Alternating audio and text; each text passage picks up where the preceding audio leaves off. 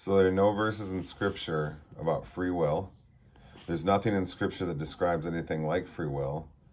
And Scripture says that God is in absolute maximum control. Look, even your conversion. The law of the Lord is perfect, converting the soul. We don't do it. The Lord does it. If we do it, this verse is false. It's not the law, the Lord does it. It's already done by us. But that's not what it says here.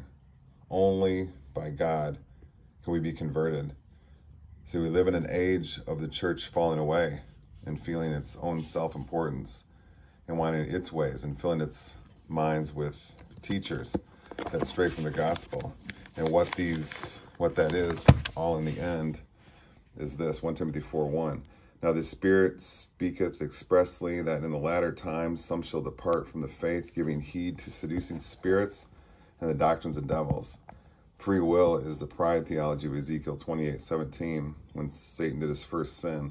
Therefore, free will theology is a copy of that, and it's a doctrine of devils. So how can free will be true if the Lord is the one who converts our souls?